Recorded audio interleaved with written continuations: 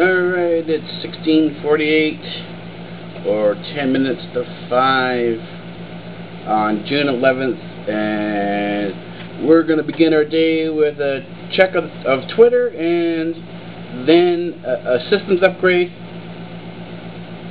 minor systems upgrade, and then right now yesterday's work is being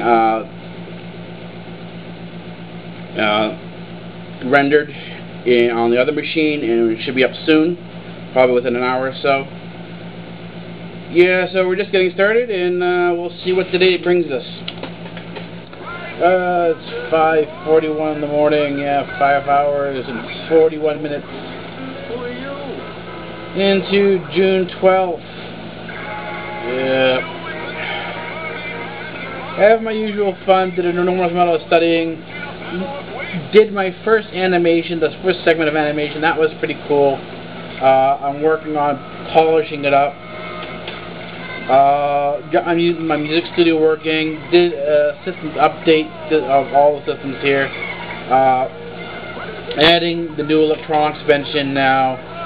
One slight problem, I need a mouse because the mouse on the laptop isn't working, so I have to go buy a USB mouse so that everything will work properly. I tried a mouse that I had here that was a wireless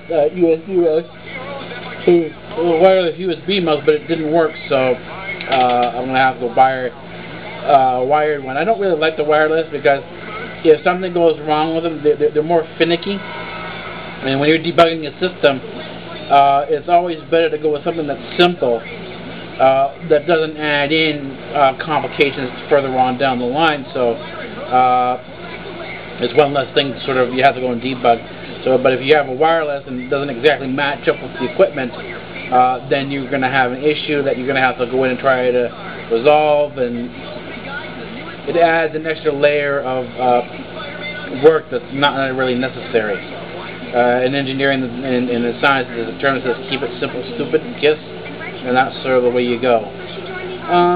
Anyway, that's going to be it for today, or for now, because in a couple of hours I will be getting up and starting everything all over again. So we'll see what tomorrow brings. Free speech rules here at Democratic Earth.